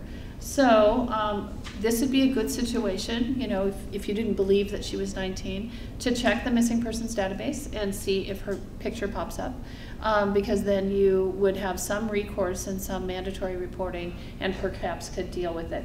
Although, you know, these situations unfold dynamically, and I don't know the answers ever to what's going to happen and what I should do. So just trust your best judgment and call for help when you need it. One thing that is important to me as a victim is that when she was asking questions, I didn't feel it was any judgment on it. I mean, it was just questions that she needed to know. It wasn't any face or any or anything like that. So I know that I can come back here and then I will not be judged. And that's really important. So if you cannot disguise your surprise, then somebody else needs to be the person who asks the questions. And to your point, if the physician or nurse practitioner or PA that you're working with is one of those people who says, oh my God, then maybe you should ask the questions and not that person, right? And you know that. Okay, so there are some questions up here. So there was a question about what I would ask. And I don't know what I'm going to ask. So these are the kinds of questions that I ask, right? So are you comfortable? And then attending to what their immediate needs are. Again, patient-identified agenda comes first. Is there someone here with you today? Are you safe? Can we talk alone safely? And I think that gets to Graciela's point earlier about being concerned that the phone may be used as a recording device or it may actually be on speakerphone. And so that question can get at that if you ask a secondary question. Do you have a place to stay? Do you have a person that you can call? Has anyone threatened you or your family? And then, again, this is after we get into the reasons behind the visit. These are not initial questions of any medical encounter. And then getting at violence, you know, has anybody ever hit you, forced you to do something you didn't want to do? And you can rephrase these questions in a way that feels comfortable for you. It is really important that we use our own language and that we, as best we can, we reflect the patient's own language without using a lot of vulgarities. But you really, that's part of meeting the patient where they are, is not using a script, but really asking them questions that seem appropriate in the moment. And we have another video for you here. I've left the life several times, and he would show up at my job, he would show up at my school, he would threaten to hurt my sisters. So after a while, you just realize it's not worth it. And so she stayed because she was afraid her sister was going to be next, her younger sister. All right. So if you are really suspicious that this is trafficking, these are some of the secondary screening questions that you can ask. Do you work and sleep in the same place? So in my story about some of the women that are trafficked for sex in South Florida, they're sleeping in the same place where they're being trafficked for sex. But in some of Robin's examples, you know, restaurant workers, nail salons, massage parlors, maybe they're sleeping on the kitchen floor in the back of the restaurant. You go into a restaurant that looks kind of sketchy, ask yourselves these questions. Is this a place where people might be being trafficked? You're mandatory reporters in all phases of your life, not just when you're at work. Remember that. Have you traded sex for anything? It might be money, it might be food, it might be drugs, it might be a place to sleep, right? Shelter.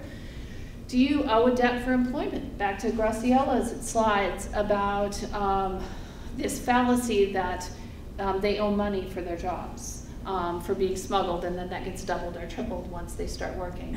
And does someone else control your identification documents? Now these last couple are not questions that I often ask right up front. I mean, those are not things that I'm dealing with as a provider. I assume the front desk is asking those or something like that, right? But if you are a team and you know the people that are at the front desk, if they're suspicious about something, they can come and tell you that, right? Keep our lines of communication open so that we know when we need to follow up on questions. So when we separate things by job and then we don't talk to each other, we often get into trouble because we don't get the whole story. So that's why I was so excited that there was a ward secretary here. Who was it? Who's the ward secretary? You? Is that what they still call them? Unit secretary. Sorry, I'm displaying my age here. All right. And then there was, and in the unlikely situation that someone tells you, right, whether it's disclosure about trafficking or something else, make sure that you reiterate the things that you know, that this is not their fault, that they don't deserve this, and that we are there to help, right? We are there to give them assistance. It might be getting resources. It might be calling your social worker in the emergency room to see what resources can be invoked for this person. It might be connecting with STAC and then sending a victim advocate to pick up the pieces where the emergency room leaves off. We are all there to help. And make a connection. You know, if this is a runaway who is now on the missing persons database, maybe there's someone that they can call. An aunt, a mom, a dad, a brother, an uncle, somebody safe where they could more easily extract themselves from the situation. I don't want any of you to feel like you're rescuing anyone. This is not a rescue situation, even though we call this, because these people need to realize that it's time to leave. If we extract them from the situation forcibly, they're more likely to go back. So they need to be ready, just like with anything else. And then if they are ready to call, even if it's just to get information, make sure they're using a phone in the office. Your cell phone is fine, as long as you know who they're calling, right? But don't ever let them use their own phone to make a call to the hotline, to a shelter, to anywhere, because those phones can be tracked, okay? Go back, because there is a video where it says, how can I help? That's a video. If I was a doctor and I'd be asking questions, my first question would be, are you okay? It seems like a dumb question or just simple, but sometimes it can make you break down and really think about it, because if somebody would ask me if am I okay, I would have actually broke down. If a healthcare provider asks the right questions in an environment that's not judgmental, and where a message is being communicated that this is being asked to help the individual, in many cases a victim will be able to disclose what her experience has been. If a young person does decide to disclose, you're not shocked to everything that they're saying and reacting in the moment, because a young person doesn't take that as, goodness, you need some more training around this issue. They take it as, you're reacting to me, you're disgusted by me, right? You're shocked by what I'm telling you. The judgmental look is very powerful. It might not be to some people, but it makes you feel very small, very like you're not needed, like you're just disgusting. Okay, so we're going to be talking about safety assessment, and that has to do with how you ask the questions and what kind of questions you ask them.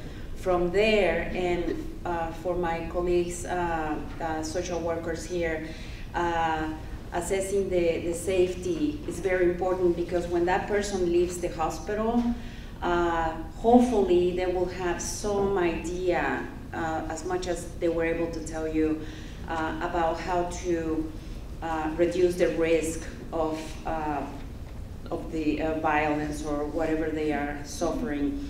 And it depends on the case. It really goes case by case.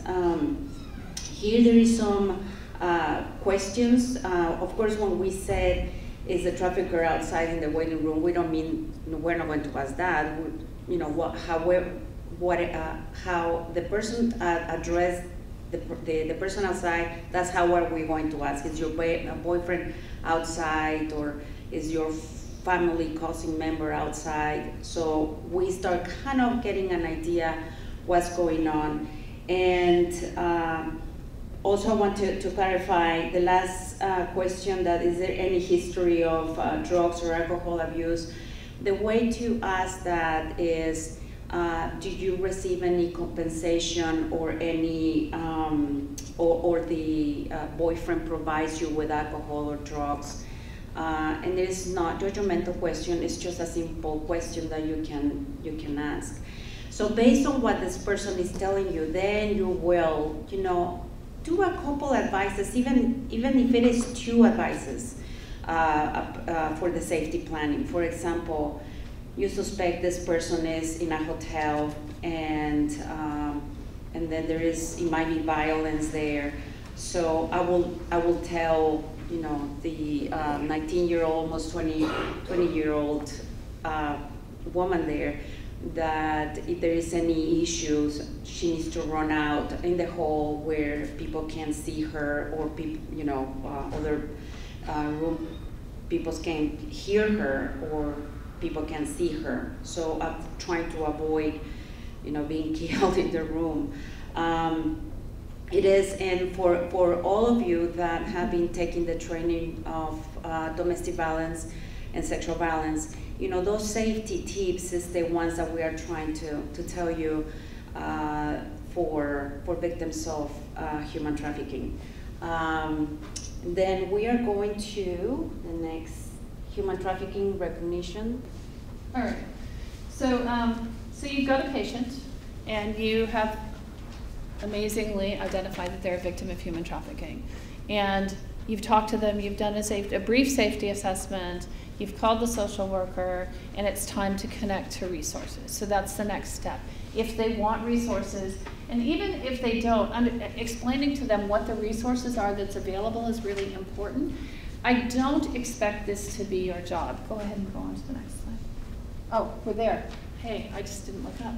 All right, so from my perspective as a clinician, I do not think that I'm the answer to anything, right? And I think that's really important. So I can identify information, I can identify risk, but I can't solve the problems that got that person in that situation. But I know people who can, and so I view myself as a link to those resources. I know who to call, and I think it behooves all of us to know who to call, and that's really the next step. Know where the limits are of your job, and know when it's time to call that next person. Also know when it's time to step in because it's not quite going right. I think the important thing is here to make sure that the patient knows that they're not alone and there's help available in all sorts of forms. And I think we're going to go over that on the next slide, which is Graciela again, right? Oh, goodness, thank you. I'm popular here.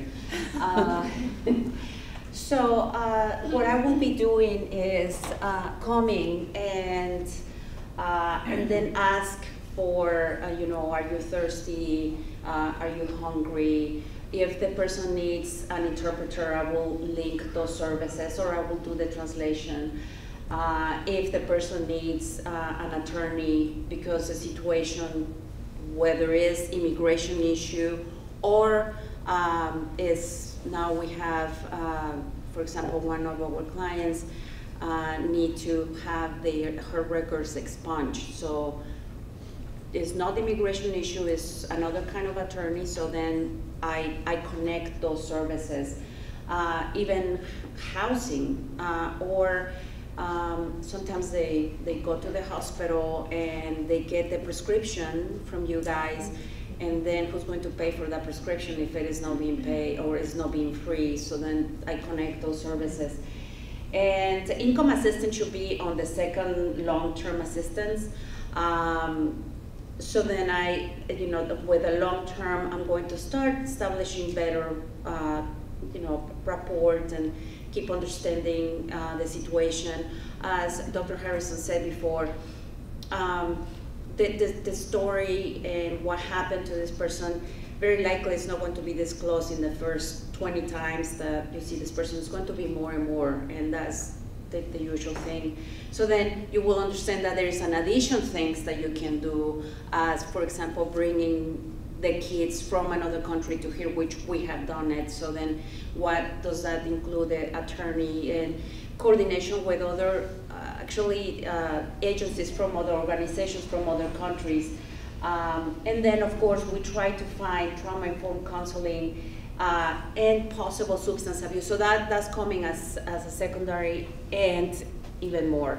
One thing really fast that I want to mention is when we come and help somebody, that help doesn't go in the next month or in this. It comes really, for years. It is a lot of work to do, and it is challenging. But we are ready. We have been doing it. So, as Graciela just said, this is what STAC is here in the community to do. Everything that was on that slide and more. It could also include trying to find someone to remove a tattoo or any number of things. And I wanted to just, again, hearken you back to this card. Also to our website, because we have a directory of services there. So you could go right to that, never even have to call us if you look on that directory and see everything from various law enforcement contacts to social services contacts. These are all people on our directory, on our website, who have said they have something, they can contribute in this area, they have some knowledge and expertise, and they're there to assist you. But now also when you call our number, 597-2080, this is what we will do. We will come here and we work arm in arm with other service providers. So while someone may be sheltered at Refuge House or at the Homeless Coalition or at the Hope Community, or if someone is receiving a service at Disc Village, what we've done with them is that, hey, call us and let us give you value added. We want everybody to be more educated about trafficking. When they see a victim, they'll know what to do. When they suspect they see a victim, they'll know what to do. But then they'll call us for assistance. And at the same time, there's the information. We have a national human trafficking hotline number that STAC is also a referral source on that. So I just want to leave you, we're kind of getting closer to the end of our program, but I wanted to leave you with that information to know that this link to services that Dr. Harrison talked about, that's what we're here for. And just to elaborate a little more on what Robin was discussing, as you see there's a part that says follow institutional protocols. And that is something that we are actively working on at this time, specifically with the emergency department and the leadership team there, but maybe eventually it could be something that would go house-wide. What we are doing is we're going to be implementing the adult human trafficking screening tool, which has been provided for you guys to look over. It's important that we're using it in ways that Dr. Harrison was discussing, that it's appropriate, not something where you're going to just go down a checklist and ask questions, but something that once you've established rapport, you can guide which questions may be pertinent to your patient and start working on those next steps. We'll also be creating a sort of protocol of what to do when you do suspect a victim. In the case of the emergency department, it's something that we'll be placing in the assistant nurse manager folder as a reference, so that if you forget some of the information today, you'll have a quick reference that can help guide you on what to do next. I think overall the big take home is that we have great resources here in Tallahassee with the Survive and Thrive Advocacy Center, and they're here to help. If you call the National Human Trafficking Hotline, they will refer you to them. They'll also can come and help, remove the patient and take the patient to safety for you. So just to add on to this, in my experience, it's best, I want to see my patients bad, right? I want to know the rest of the story. I always make an appointment for the patient before they leave the exam room. I do not send them to the waiting room to make a follow-up appointment. I do not leave that task to somebody else unless they're going to come in the room and do it on the computer that's sitting there. Their abuser, their trafficker may be in the waiting room, and that may not be a safe place. Healthcare appointments are generally received well, and you can say follow up for anything, right? Make it up, don't care, but make that appointment before they leave the room. Okay. I have to say, I am so completely impressed with, I think somebody over here said, I think it was you, there is no mandatory reporting for domestic violence, so thank you very much. I have trained rooms and rooms of physicians, which no offense, but they still think there is. Nurses, they got it going on. I know they do. Yeah. These two slides, the details are on your PowerPoint copy. Just like with domestic violence, there is no mandatory reporting for human trafficking as a phenomenon. So the place where you do have mandatory reporting, though, is when there is a life-threatening injury or a gunshot wound. And again, your institutional protocols no doubt deal with that. That is a mandatory report to the local sheriff, to Walt McNeil's office, to Sheriff McNeil, when you see life-threatening of any kind. It may have come about because of domestic violence or human trafficking or other kinds of abuse, or it may be a one-shot deal, literally. But that is a mandatory report to the sheriff. So that's your mandatory reporting for this, for DV, for any other kinds of situations. Unless the patient you're seeing is a vulnerable adult or a child.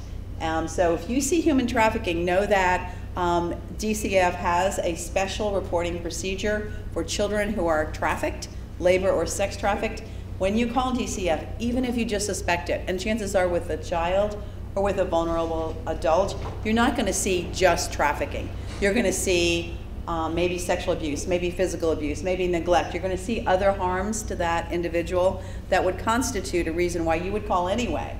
But what my plea is to all of you today is when you do make that call to DCF, as well as to law enforcement, say, I think it might, you know what, I just had this great 2-hour course on trafficking. I think this might be human trafficking. I can't say for sure, but it just came across me as struck me as these things were said, made me think it might be trafficking. Because what that will do with DCF is it'll make it a more urgent call for them. They may call law enforcement right away. You may get better services and better responses for that individual.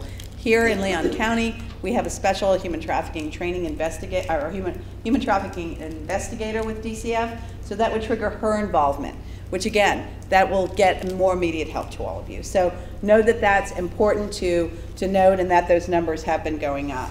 So that's any questions on the reporting piece? I have a question. Yeah. And I've heard you say this on several presentations, and I think about it every time and never ask. Why the sheriff and not TPD? Because there are 67 sheriffs, and the way the law was originally was it was always the sheriff, because we know we're going to have jurisdiction, clear jurisdiction of the county. It makes it easier for folks, as opposed to go in Miami-Dade. There's 17,000 municipalities, right? So who would I call if they, so it's the county. Okay. I think we're nearing the end. Documentation. Do you want to say anything about this? Okay. So you know about documentation. You clearly need to have everything detailed. If you think somebody's lying, put that in quotes. Don't not put it in there, because even somebody lying to you, that is a survival strategy for somebody. And speaking as an attorney, I can tell you that the more information that's in a record, a patient record, the better it's going to be for that person. It can help them later, not just with the prosecution, help the system, not just with the prosecution of that trafficker or that abuser. It will also be evidence that this is what the person said and did because she was under such duress that she had to lie. She did lie. That was part of her getting through this, part of, and we used to call it the battered woman syndrome in the domestic violence world. But it's important to do that. Taking pictures is vital. Documenting the injuries completely, documenting that the injuries might be inconsistent with what the patient said. These are all very important things to do. And it will help in any number of ways that person have evidence of abuse so that they can access relief and other benefits, not just in civil actions or in court cases, but through the, through getting other kinds of immigration benefits, immigration statuses. We haven't talked about this, but trafficking victims from another country, they're eligible to receive something called a T visa, possibly. People who are victims of crime who are here, they can be eligible to be U visa recipients. And these are complicated areas of the law, but we have individuals here in the community that we work with that have great expertise around these areas. So again, you're not clearly an immigration law. I'm not. I'm a lawyer. I'm not an immigration law expert, but we can have access to those folks. And we have a video. My vision now is, my eyes are hoping now. I want to finish school. I want to have a good job. I want to become a nurse. And I honestly, being in the life kind of messes your head with the whole male having a relationship and everything, but I still believe in love. I still want to get married. I want to have kids. I want a normal life. So there's hope. That little clip was called Hope. And that's really vitally important. Another quick law, we didn't do a lot on the law, but I want to tell you, when she said, I want to be a nurse, I've met with a nurse who was trafficked as a child, and she said, you know, the thing I kept running into was I used drugs and I had a criminal record. And it happened during the time that I was trafficked. So we have a part of Florida law that says you can actually get that record expunged. Any arrest or conviction, if it's committed during the time someone is trafficked, and we have attorneys available to help with that. So that is part of it. I just want to say one thing before we go on. Sorry. Yeah. Go ahead. I need a little clarification. So let's say a 25-year-old female comes in and I suspect human trafficking. So it's not, doesn't fall under mandatory reporting. What about HIPAA? What about HIPAA? How do you get this woman help, or do you not, unless she specifically You're not says- violating HIPAA by invoking resources. You have her permission to do that. Well, that was my question. Yeah, absolutely. So she's 25. And So the question was, if it's a 25 person who's doesn't fall into the category where you're a mandatory reporter, then what? And worried about HIPAA violations. So at every point with an adult patient that has agency, we ask their permission, right? When they give it, that's not a HIPAA violation. So if it seems very evident that she is a victim, but she says, no, thank you, I'm fine, then that's all we can do. I would still give her, I would have her memorize the human trafficking hotline number, 888-3737-888. It's super simple. Even with someone who is currently impeded by substances, it's pretty easy, and I just have them repeat that several times. I do not write it down. I do not give them this piece of paper or text be free. Those will get you right to the hotline. And then when she decides she's ready, at least she has the information. So the reason I took the microphone from Robin is because this is one of my pet peeves. It's not on a slide, but maybe it should be, is the judgmental language that I read in charts. It drives me crazy. So there is never a place for us to be judgmental in a chart. We document the facts as we see them. And if someone, taking it out of the trafficking abuse realm, I frequently see, patient is non-compliant. Well, what does that mean? Does that mean they didn't get a prescription? Well, that's not them being non-compliant, right? Does it mean somebody took their prescription away? Does it mean they didn't understand? Does it mean they didn't agree with you in the first place and never intended to take the prescription, but it was the easiest way to get away from you was to take the piece of paper and leave? Or now that we transmit electronically, just never go to the pharmacy. Or maybe they didn't have a ride to the pharmacy. But I see judgmental language in the charts all the time. So since nurses are better at this than other people, being doctor types, I put it upon you to try to coach people a little bit about what they write in the chart. I had a situation pretty recently where a colleague was in the Northeast emergency room for abdominal pain, and 2 days later he came to the TMH emergency room, the main emergency room, because the problem wasn't resolved and was not improving and he was getting worse. And the first thing the physician said in the emergency room was, well, I just assumed you were a drug seeker since you were at the Northeast emergency room 2 days ago, rather than thinking maybe we didn't do our job and there's really a deeper problem here. And I could go on and tell you the rest of the story, but it just made me really angry. And it's an example, it's something that I see all the time in charts. So please be careful about documentation. Who has this slide? I do, but we've talked about all this. So just know there's information on the back table. There's more information you can get online. Please take any copies that are out there with you. Take as many, take them back to your units. and we've talked about everything here, I believe. So I would say, know that that information is there. I have one more of these sheets. We have the sticky notes. We have information about joining our coalition, and you have our information. So with that, signage. Say something about signage. Mandatory signage, definitely. You know, all of the two scenarios, what I kept thinking was what we could have had was information in the waiting room, in the bathroom, in any place, in your examining rooms, wherever it's convenient like this, so someone could possibly have seen it and known that's a place where they could get information. And okay, and we also have lots of free information online. The federal government has a lot of stuff you can. One thing that has helped me open up over time was seeing pamphlets about sex trafficking and seeing, just reading them in the hospital. I've seen them in hospitals, and it doesn't necessarily make you talk to the doctor right away, but it makes you realize that it is something that people may understand, and it makes you, while reading it, it makes you realize the situation that you're in and the help that is available. So thank you all so much. We'll conclude here. I'll thank all my co-presenters. Thank you. We'll be here for a little bit if you have any questions or comments. And again, good luck with everything, and keep us in mind as a resource for you.